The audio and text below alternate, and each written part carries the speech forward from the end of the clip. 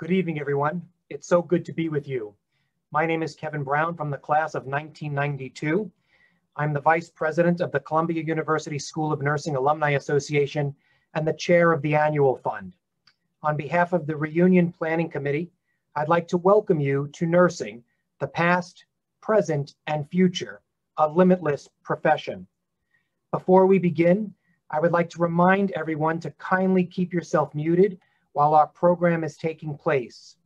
If you have a question or comment, please utilize the chat feature at the bottom of your screen. We will be hosting breakout sessions towards the latter half of this program, and I hope you're able to join us in small group discussions about goals for the future of nursing. And now, it gives me great pleasure to introduce my colleague, Dr. Elaine Larson. Dr. Larson is the Anna C. Maxwell Professor Emerita of the Nursing Research and Professor Emerita of Epidemiology at Columbia Nursing. Welcome, Elaine. Thank you, and good evening to all. I hope that it's near dinner time for many of you on the East Coast at least, and great to see you, but I hope you've got your sparkling water or your wine or whatever so you can relax and enjoy this and not feel like you're going to starve before 6:15 Eastern Daylight Time. I'm delighted to be joined by 5 of our fantastic alums, all of whom I know. I'm privileged to have worked with, and so I think we're going to have a wonderful time. I want to tell you right now to be thinking about what perspective you're interested in, because again, we're going to have an opportunity at the end for about 20 minutes of a breakout session where you can choose one of the 5 sessions and you can join one of our speakers and we'll be giving you your assignment, but be thinking as they're speaking about what perspective you'd like to be in the breakout room. Okay, so let's give a start. And first of all, I'm going to, I need to tell you that what we are doing here is we're looking at nursing from 5 different perspectives. So we've got one of the speakers who's, and these are sort of, I mean, they could all speak about everything, but we've given them assignments. So one speaker is on education and nursing workforce. Another one is on health policy and research. Another one is on innovation and entrepreneurship in nursing. Clinical practice is another one, and global emphasis in technology is the 5th one. So I'm going to now call on each one and ask them to introduce themselves. So I'll start with Jeannie Cimiotti. Tell us in 1 minute what you're doing now and what your focus is for this panel. Good evening, everyone. Jeannie Cimiotti here, a 2004. You don't have to go that fast. You can have more than a minute. 2004 graduate of the PhD program at Columbia University with my mentor, Dr. Elaine Larson. Currently, I'm an associate professor at Emory University School of Nursing in Atlanta, Georgia. I also hold an adjunct associate professor position at the University of Pennsylvania. And just to top it off, I'm also associate program director of the VA Quality Scholars Program at the Atlanta VA Medical Center. So with it's approaching almost 2 decades of research as a student and as a professional, my interest has been on the nurse workforce and different factors within the healthcare organizations that impact the workforce and how they work in combination together to influence patient outcomes. I can keep going. I have a diverse background. Nursing is actually a 2nd, maybe 3rd career. I was originally a high school teacher for 10 years, which is why I have an interest in education as well as the workforce. Became a paramedic so they could better understand how my students were living in Jersey City and in Paterson in New Jersey. And then became a nurse, worked in the PICU, actually at Babies and Children's, right across the street from Columbia. Decided I needed more than a master's. I was trained as a PNP, so walked across the street and met Betty Lentz, who was the dean at the time, introduced me to Elaine Larson, and I think it's all history. Thank you, Jeannie. So think education and nursing workforce with Jeannie. So Katie Cohen. Hi, everyone. Thank you to everyone for joining today. I should say that I'm what used to be an ETP graduate, direct entry program at Columbia, and then I went to do my PhD there as well. Graduated in 2016. And I'm now a policy researcher at the RAND Corporation. For those of you who aren't familiar with it, it's a non-for-profit, nonpartisan think tank. We generate a lot of evidence for policymakers and for foundations. About 50% of RAND's work is for the US military, but we also do education, labor, social and economic well-being, and healthcare, which is the division that I mostly work in. Everything from helping inform physician practice reimbursement for CMS, to working for the LA County Department of Mental Health and generating toolkits for them to help with their services. So really wide range, but where my heart is improving quality of care, especially among older adults and in the prevention of healthcare associated infections. So I will be adding the perspective today of policy and research for this panel. Thank you, Katie. Now, Phil Gyura, did I say it right, Phil? No, it's okay. Okay, say it right. Gyura. Gyura. Okay, great. And introduce yourself and tell us what perspective you're representing on the panel. All right, I'm Philip Gyura. I graduated from the FNP program in 2014 and the DNP program in 2016. I hold a couple roles. Chief Medical Officer, co-owner and co-founder of a company called YourPath. We're based out of Minneapolis, Minnesota. We're looking at trying to address issues within substance use disorder and trying to fill gaps in care between treatment and maybe pre-treatment and post-treatment, and trying to increase access to medications, care, assessments, mental health, and primary care.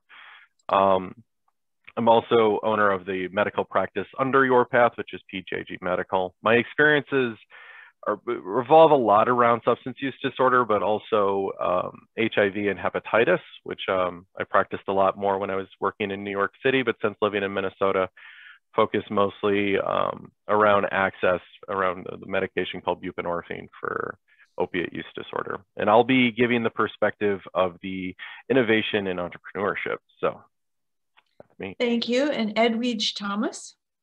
Hi, everybody. My name is Edwidge Thomas, if you've heard. Thank you so much I'm really excited to be part of this panel.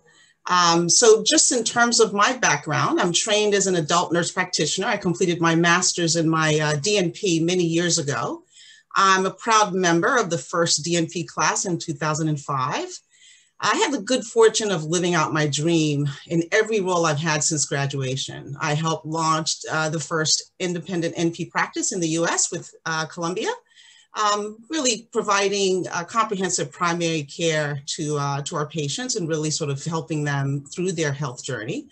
I've also been a faculty member at Columbia as well, and also at NYU, helping to educate our future clinicians.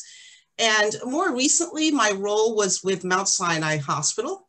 I don't know how many of you who know about DSRIP, which is Delivery System Reform Incentive Program. And it's a incentive-based program for Medicaid to transform the way that we deliver care for Medicaid patients. And it was an $8 billion program that was launched in 2014. And there were 25 networks in the state of New York.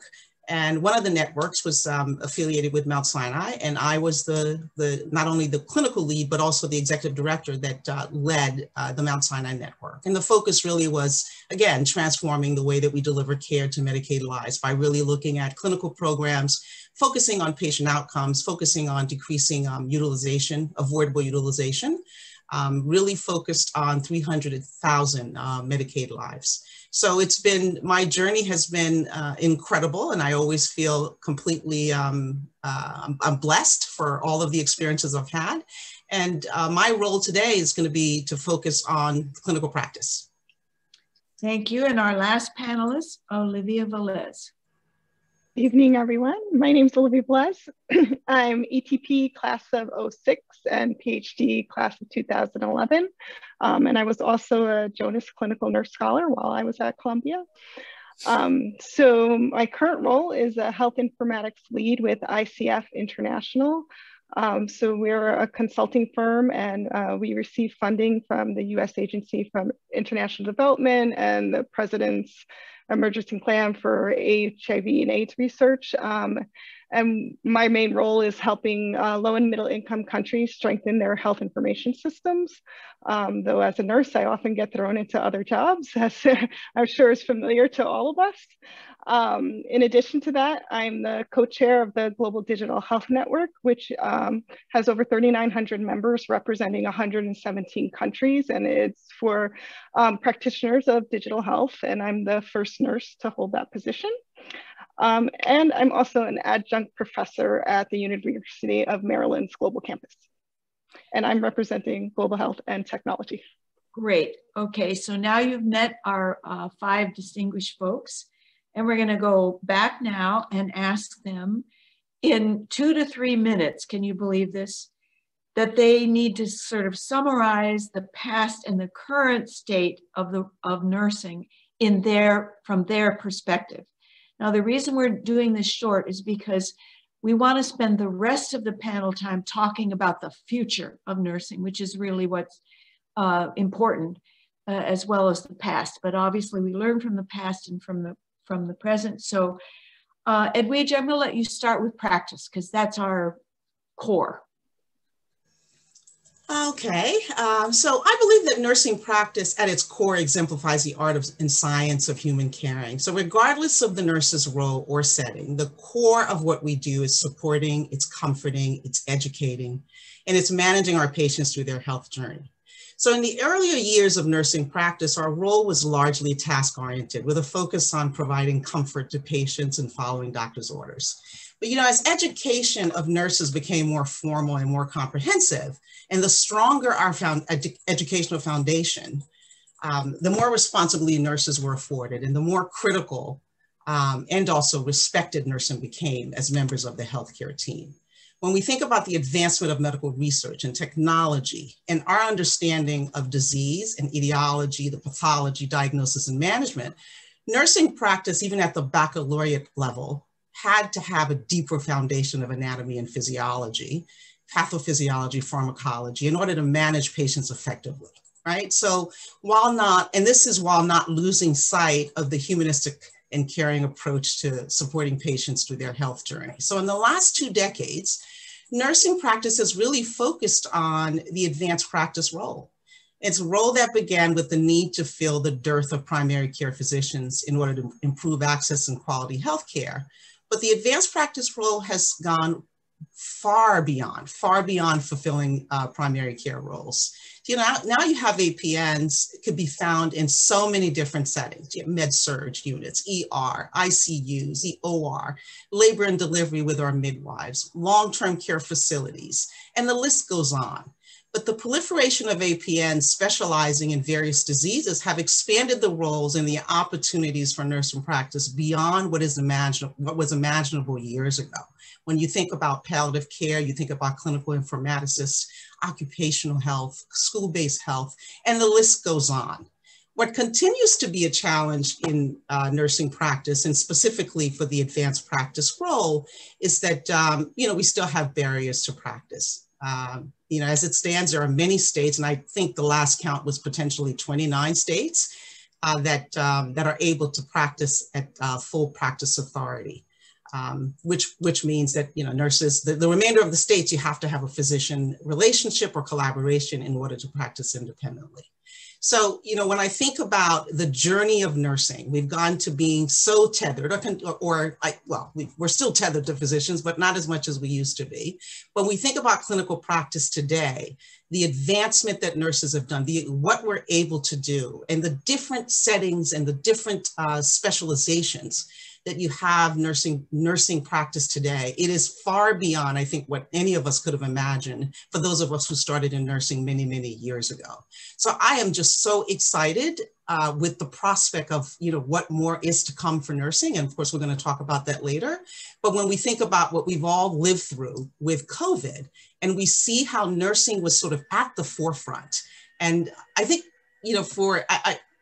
I don't want to say for the first time, but what I recognize and hearing some of my colleagues who are not in healthcare, I think they were really the highlight of, or the it crystallized for a lot of folks the criticality of nursing and how nursing is so integral to nursing care and so integral to making sure that patients' outcomes are improved. So I think of where we are today in terms of nursing care and how far we've come.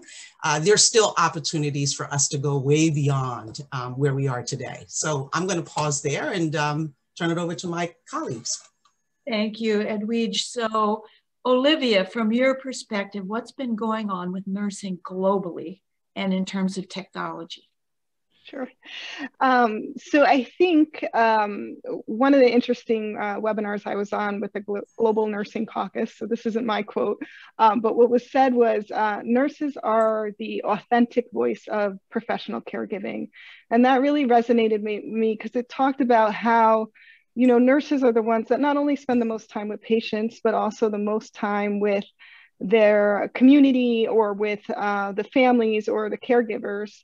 And so that's when I originally went to nursing school, coming from the world as a software developer. That's how I saw a nurse. But through my time at Columbia and as I've moved into my professional field, I've seen, you know, since Florence Nightingale, we've had all these leadership roles, right? And we've taken all these initiatives. And what I'm starting to see now is not only do we have these leadership roles, but they're very elevated leadership roles where we have a voice at senior policy tables. And, you know, we have nurses in the House of Representatives here in the US. And, you know, we have nurses in very important positions at WHO and in country government. So that's kind of where I see the future with global health, where we're really setting this policy, which, you know, I think is critical, especially during COVID and everything that's happened. You know, we're so much more globally connected than we were in the past. And it touches into technology too. Like we know how those processes and workflows, we know what the data needs are and how to get the information we need at the point of care, but also for strengthening the healthcare system. So I think as we see all those things come together, nurses really have the opportunity to highlight where weaknesses are in the healthcare system that we need to strengthen in order to, you know, receive global equity and universal healthcare and all these things that we really want to achieve. Thanks, Olivia. So Philip, Gyura, are nurses entrepreneurs? We've always been innovators, right? To feed off of my previous, you know, what was previously stated, especially with Edwidge, is that we've always been innovating, right? As nurses, we've been opening the window to let in fresh air. We've been meeting patients emotionally and thinking about the family holistically. As far as for like entrepreneurship with that innovation, we see branches of our colleagues taking the lead on that, right? Midwives going out and starting their own practices or doing their own things. Anesthesia, right? The fight that the anesthetic nurses had to go through to get recognized to, you know, to do their thing. Sometimes they're still tied to a hospital, right? But they, you know, in psych nurse practitioners, right? A lot of my colleagues that went into the psych profile, they learned that maybe throwing an LLC behind my name would help me, you know, expand things, maybe do things, you know, the way I need to, or the way I think they need to happen, or maybe just pay my bills and, you know, help me pay off my tuition. You know, but I think we've always been kind of tied to something or doing one-offs. You know, I worked with one company that was owned by a nurse, and it was doing home infusions, right? Like finding that thing that's tied and then trying to spin it up because nurses know how to do it best. And I think in current state, we still see just kind of this thing of we find this thing that we think we can innovate and we think that we can run with, but we're still being held back. You know, when we look at reimbursement rates, nurse practitioners by themselves are still not getting 100% reimbursement. There are still certain services we can't order. We can do them. We can create a company around them, but we can't order them. So I think there's still a lot of just disjointedness with it, but there's a lot of innovation and there are a lot of people trying. And I think current state, I think what, you know, especially with with what happened in the last year, we're seeing that there needs to be a lot of flexibility. You can't have practices and you can't have medicine that is rigid and structured and stuck inside of a building. You need them to be able to be flexible, movable, and adjustable. And nurses are just keyed up for this type of work. This is what we were built for. This is how we were designed. This is how we were educated. This is the work that we do. You don't work on medicine on a medical floor as a floor nurse and be rigid, right? You need to be flexible. You need to be able to take what comes in. As you know, a family nurse practitioner, you have to be flexible because you don't know what's going to walk in that door. And COVID just put that on a more global scale, that we had no idea what was coming in the door, but we had to be flexible to make sure that we got what was, you know, we got the care to the patients and we got done what was needed. So thank you, Bill. Great. So Katie, tell us what's been going on with nursing in terms of research and policy. Sure. So from the perspective of research, I'd say that this profession is certainly evolving and it's building in our discipline. When I think about this topic, I think back to someone who spoke at the Academy Health Conference a few years back and had described his research career as being like a wheel that was really hard to get spinning, and it just picked up speed over time. And he got more and more productive. And I kind of think of nursing as still kind of being an early stage investigator in some way. And we've had lots of breakthrough superstars who were able to influence their fields and get a lot of respect in the policy arena. And many of them have had terminal degrees in other disciplines, and we're kind of chipping away at a lot of the issues, scope of practice, reimbursement issues in policy. But in terms of their research career, you know, it hasn't been that long that our wheel has been spinning within nursing. You know, the average PhD graduate in nursing is 13 years older than the average graduate in other disciplines. And that's a lot. That's a significant chunk of time to you know, lose in terms of getting your own funding and starting to build out study teams that not just get your name and your work recognized widely, but also to help train and mentor that next generation. So I think that we're poised for still a lot of growth, and I think we're moving in the right direction there. I also think about, you know, the ability to get more people like me into RAND and other think tanks and other places that are generating evidence we know is going to get into the hands of decision makers. And I think, again, we're headed in the right direction there, and we'll get to critical mass. Thanks, Katie. So Jeannie, you can end us with this question, and that is, what's nursing education been like, and what's it like right now? I think of all the, if we look at all the aspects of nursing, I think education has changed probably more dramatically. We can look back and at the day when nurses were diploma trained and they spent, you know, weeks and months and years in the hospitals and embedded in the hospitals. And actually, when I was still practicing, some of those diploma nurses were the best nurses we had on the units because they lived the life, you know, of being there day in and day out. And then we evolved and we had associate degrees and the community colleges came in and you know, and we evolved on to the baccalaureate degree, which, you know, gave us not only expert clinicians, but the theoretical and the philosophical underpinnings of nursing care. And then we kind of fast forwarded, you know, we had the master's. When I was in, the master's program was very popular. That was the track you took. You know, you were in the baccalaureate program, you had some clinical experience, you went into your master's program. But then the Institute of Medicine, when they came out with the Future in Nursing report, that kind of changed things because, you know, now all of a sudden here's a medical group and they're looking at nursing and to see what, you know, what role is nursing playing now in the delivery of care and the quality of care. And one of those recommendations was to increase the number of doctorally prepared nurses. And I think that was the impetus to all of a sudden, let's take our baccalaureate trained nurses and project them into a doctoral program, whether it be research-based as a PhD or clinically based as a DNP.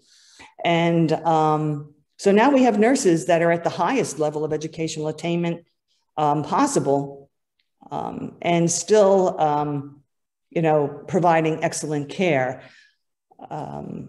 I'll tell you concerns, and there's concerns across the board. People wonder, are we pushing too fast? Are we taking our nurses away from the bedside? And there is evidence to show that new nurses are staying less than 5 years in the, and I don't necessarily think that's the profession. I think they're dropping out and they're going to graduate school. But if we pull them away from the bedside, are we going to have an issue? Are we now going to have a little bit of a crisis in acute care because we're taking our BSN prepared nurses out and placing them in doctorally prepared programs? So you can have that debate on both ends. Yes, we need them in primary care because there's a huge primary care shortage in this country, but are we pulling them away from the bedside as we're doing that? When it comes to the workforce, I have a lot of concerns about the workforce. Over time, and this is before I was even a nurse, it was kind of cyclic. You'd have shortages, and then there were too many nurses. And then we'd have another shortage. And I remember when my sister, who's also a nurse, graduated, they told her at her graduation, at the commencement, well, you probably won't find a job, but, it was nice having you here. So, but now I think that's over. I think we're going to see chronic shortages, especially, in acute care. And I fear post-COVID, I'm very fearful for the nurse workforce, whether it be in acute care and primary care. I think there's been a lot of suffering going on the front lines. And I can't help but think that it's going to have a huge impact on the workforce. Thanks, Jeannie. And that's actually a good segue because you raised some questions that hopefully we can address a little bit more in some of the breakout groups. But we've talked a little bit about the past and present of nursing, but I want to focus until we're finished about 6:15. I want to focus on the future because that's really what we need to be thinking about for the profession. And all of you kind of mentioned the COVID pandemic. That has changed us in many ways. And it's unlikely that any of us are going to go back to exactly the way it used to be. There's going to be some new normals. There's going to be some new normals in the way we work, in the way we have our family, the way we raise our children, the way we retire, everything. So I'm going to ask now each of the panelists to focus on the future and make a comment about how you think we could sustain some of the good things that have come out of the pandemic, like learning different ways to work and maybe spending more time with family, et cetera, and for the profession, and how, how we can emerge as a better future for the profession and for the people that we serve. So with that, looking toward the future, I'm going to start with Katie. And again, for each of your perspectives. So Katie, from the perspective of policy and research. So yeah, thank you. This is kind of a tricky question, but I know that one way in which I don't really want to return to normal is around this attention to the value of nurses. There's a lot of evidence out there on kind of staffing and how impactful nurses can be at the bedside. And, I've gotten the sense over the years that, it just falls on deaf ears a lot of the time, or people are not, reading papers that were submitted to journals during this pandemic. I couldn't help but think, these people haven't read the nursing literature. They don't, it's out there, they haven't read it, and they, think they're reinventing the wheel here. But, over the course of the past year, I've also seen nurses on major news outlets more than in any other years past. And I think that a lot of the voices of nurses are being elevated through social media in ways that they never have before. And I think that we could keep capitalizing on this as a profession. It's hard to translate research that way, but I think getting nurses' voices out there and stories is really helpful. And, draw some attention to the evidence and the work that's been done at the policymaking level would be really helpful. I'm trying to keep this so short, but the other thing that's really stuck with me from this past year in my work, when I've been talking to administrators of hospitals, is how shocked they were when they got a little taste of real supply and demand for nurses. What economists call like price elasticity for nurses. And, the physicians who just couldn't believe how much the travel nurses were making, but they still had to hire them. They just needed nurses. And not just any nurse, they start to recognize that a nurse is not just a nurse, and the skills and experience are more nuanced than just like, they can't just interchange nurses. And that's really important for the work that we've been doing. And it's really important for getting kind of the story of our nurses' needs at the bedside, you know, what we need to be successful and to care for our patients. So there's a lot of potential, but I think we can keep going in the direction of this content that nurses are kind of already producing on social media. If we can amplify that through our organizations, I think that would be great. Thank you. And Philip, what's going to happen with innovation and entrepreneurs in nursing? I think I'd like to see change in the way that things are financed and the way things are talked about. I think COVID put into display how fragile some of the hospital's income is, how if you cut out elective surgeries, how quickly things crumble. And actually, and then on the opposite end for payers, when you cut out elective surgeries, how quickly their checkbook gets bigger. And I think there needs to be a conversation with nurses, especially as nurses, as entrepreneurs, but also nurses as workers, as what is their financial role in this? How is it that we can understand our impact, but understand how we can be more beneficial, especially as we start to push for more value-based reimbursement on things. And in helping nurses and NPs understand their value in that it doesn't, you know, if we can get people to come to the table to talk about value-based care for individuals, it's not tied to a code, it's tied to the deliverable. What's being done for the patient? Just because it doesn't have a code doesn't mean it shouldn't be done. We know what needs to be done. Perfect example, a kid was suffering from acute asthma and kept going into the ER over and over and over again. And finally, somebody went to that child's house and discovered that they had old moldy carpet. And the insurance company paid 10 grand to have some guy come in and rip it up and put hardwood floors in, and the kid stopped coming to the ER. That person that went to the home was a nurse, right? How do we bend the cost curve on healthcare? And I think it starts with nursing, but with nursing, we have to push them forward to start thinking like entrepreneurs, to start thinking about what is the money, where is the money going, where is it coming?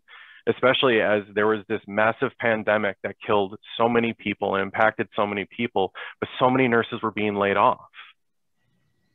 And I don't, maybe in New York it was a little bit different, but around here, people were getting furloughed. We were still questioning whether or not we would have a job. I almost lost my job, and you would talk to your colleagues or your friends that don't work in healthcare, and they're like, but there's a pandemic. Like, yep. Yeah, that's ironic. Yeah. But again, let's learn from this. How can we still be present and still impact and do care and do these things? And again, I think this opens up opportunity from an entrepreneurship, that there are innovations and things that can be done and moves that can be made and things that can be changed within the value system that really bolster the value that we bring as nurses. And that can be reimbursed, that can be grown, that can be profitable, and change can be made that way. It's not always about making, it's not about an individual making money, but I think if you can prove that something can be profitable in a certain market, that gets the attention, that it's not always just making sure you have a surgeon ready for when there's a broken bone, but maybe get some PT out there to make sure that the kids stretch properly before they go out and do contact sports.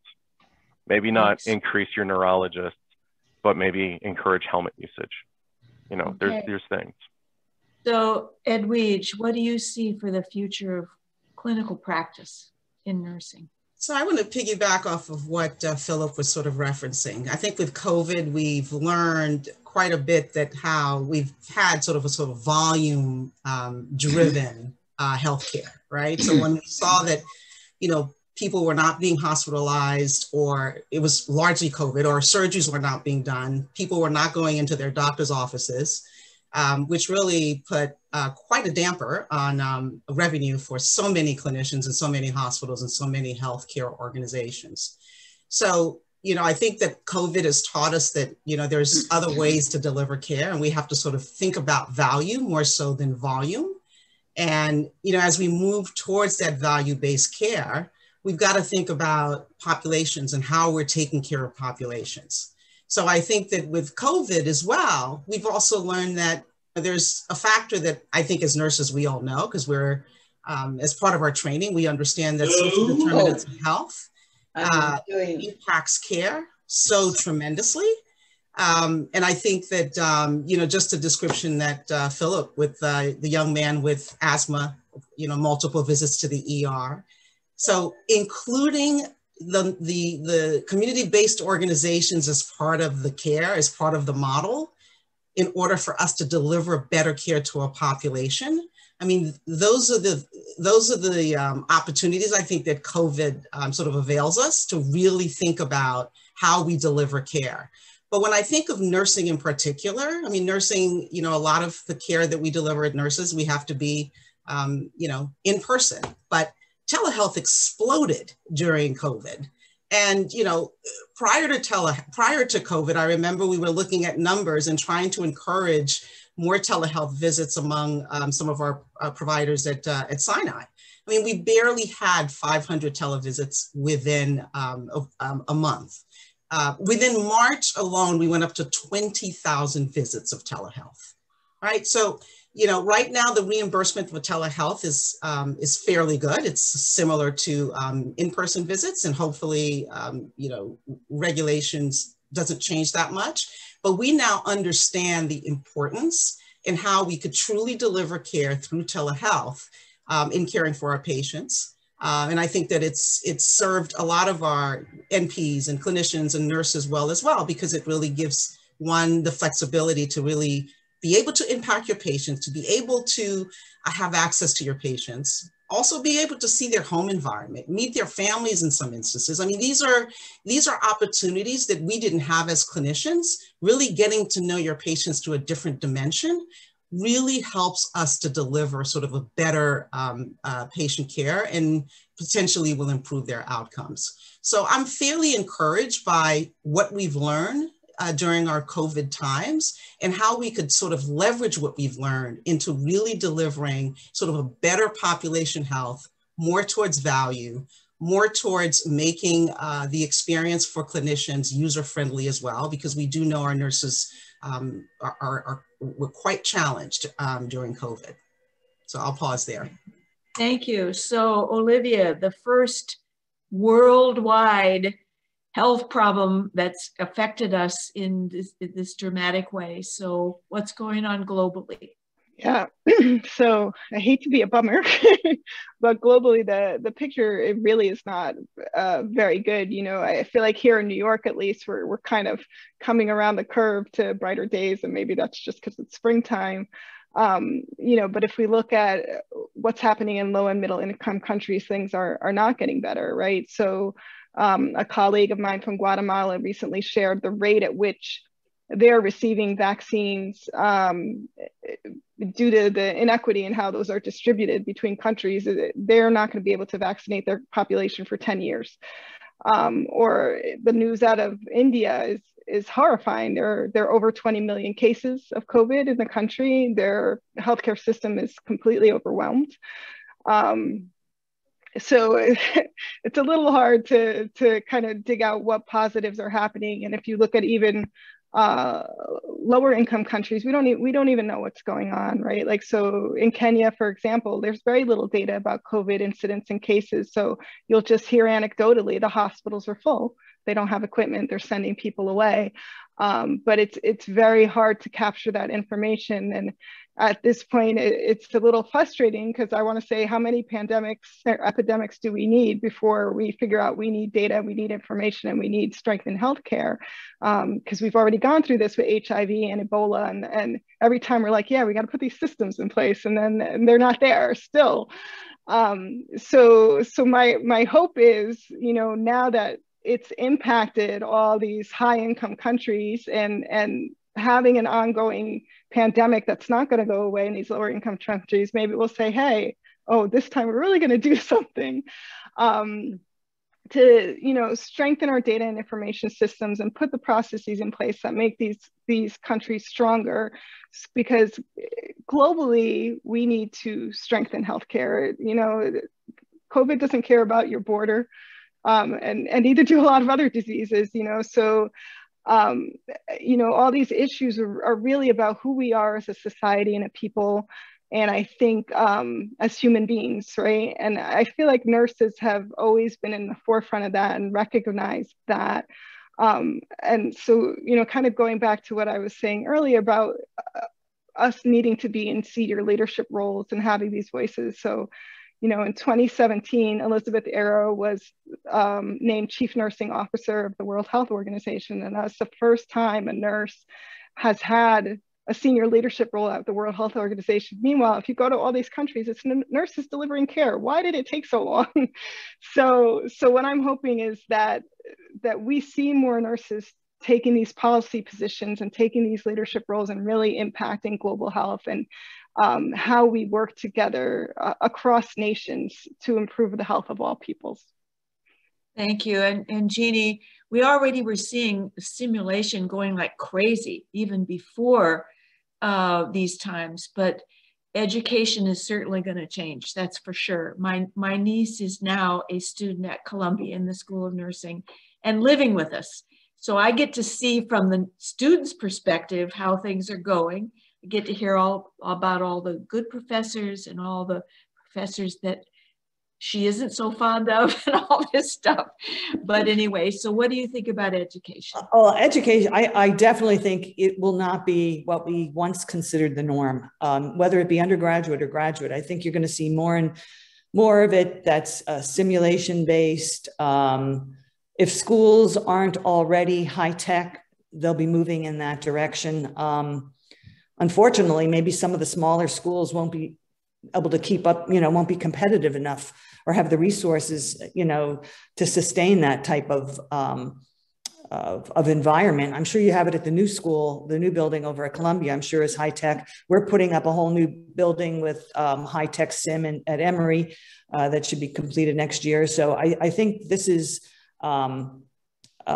it's the future, but I'm hoping it doesn't, I have to revert back to the workforce, if you don't mind, because I'm really concerned about the workforce with COVID, and the social media, the bedside, the frontline workers I'm referring to, and I mean, my heart goes out to them. There's more than 3,600 that have died that are recorded from providing care, and when you look on social media, physicians, nurses, they're all saying that, they're stressed to no end. Their faces are all marked from Band-Aids and everything, from masks. And a number of them, even physicians, would surprise me, that said they're leaving after COVID. When COVID's over, they're leaving.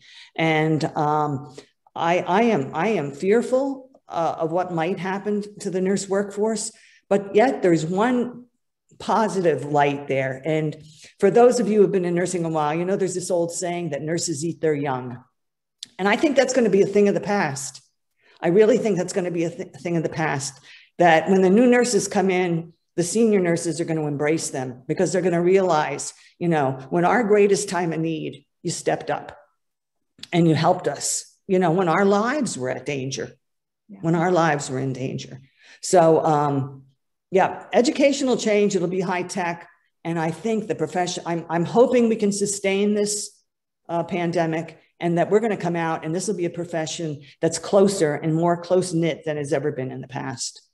Thank you, Jeannie. Very articulate. So, okay, welcome back. I think there's 34 of us back already. Probably a few more will be coming. So when we get our 5 facilitators together, we'll sort of summarize. So how was it for all of you participants? Anybody want to make any comments about what it was like among the participants? Too short. Too short? It was great. Good. Great discussion. Too long, believe me. You don't want it to be too long. Yeah. All right. So now we're just going to have each of you summarize very quickly what your goal was.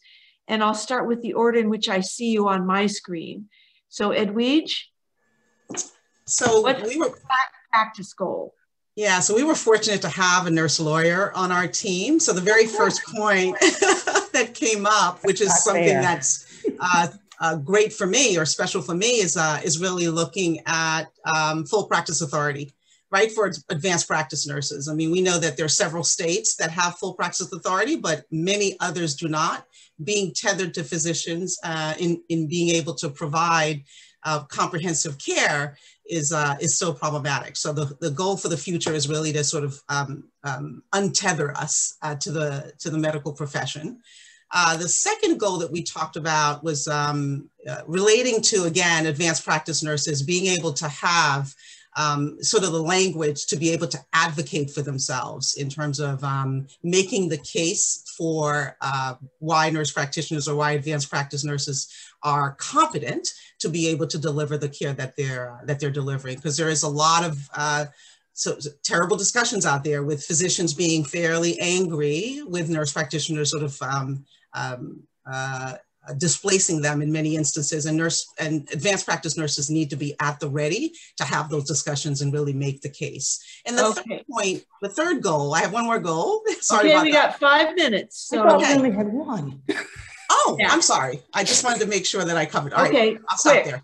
You got 10 seconds. All right, patient navigators. So one of the big concerns is that patients are being hospitalized, and there's so many different people providing that care, and patients are not, and patient families are feeling sort of disconnected, not having the information that they need. They need to have somebody to be able to sort of help navigate and explain the care that's being delivered. Got it. Thanks. Jeannie, education, workforce.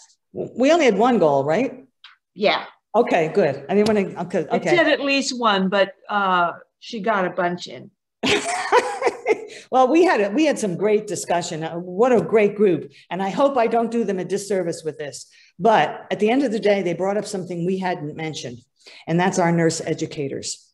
And so the goal is to create diverse pathways to prepare and retain nurse educators. Thank you. And succinct also. So Philip. We had a smaller group, and I apologize, but two of us got kind of stuck on a tangent. So I'm gonna try and come up with a goal that maybe kind of helps kind of summarize, but I think it's for the School of Nursing going forward, creating resources for people as they go into their profession to come back and help learn the language to help argue for their own profession and helping argue for their value, a place to kind of get a mini MBA if they can, but also maybe a resource for building that entrepreneurship. But I think it's something that in the doctorate we tried to discuss. I went through a management class, but I was not in the headspace to learn a lot of that stuff. Sometimes we fall into these roles later, and how do we then have that language to be able to discuss our value to bring it to the table? Thank you. Katie, policy and research. Right, we also had a smaller group, but I think that we got down to something succinct. Nurses needing to say, I can do this. So if there's a policy that needs to be changed at the, in their institution where they're working, to be able to say that I can be the person who can push for better care, or, we don't have an answer to this research question. I need to be the person who can help get this rolling. And we think that should start at an undergraduate level to introduce, nurses to the concept that, if it's not working out, don't accept it. Go make changes. Thank you. And Olivia, global technology. So one of the things we talked about is how COVID has highlighted inequities in our healthcare system, and how there's a lot of countries that work with a lot less resources and have a lot of better outcomes. So how can we learn from lower resource settings to improve equity in our healthcare system? And then, my personal agenda that I'm pushing, which is I want to see a nurse as Secretary General of the World Health Organization. So. I cannot believe this group. We have 2 minutes left, and everybody got to say what they wanted to say. We could have spent an entire day on any one of these topics. So congratulations, guys. This is terrific. And I think, Sharon, you're going to summarize for us? Yes, I will be creating a summary that will be sent to everyone after the fact. But thank you all for joining us tonight. I hope you enjoyed, and I hope you join us for the rest of our events this week at Reunion. Thank you. All right. Thank you all for joining us, and have a great Thank rest you of to my the week. panel. Bye. Thank you, Bye-bye. everyone. Bye. Thanks. Thank you.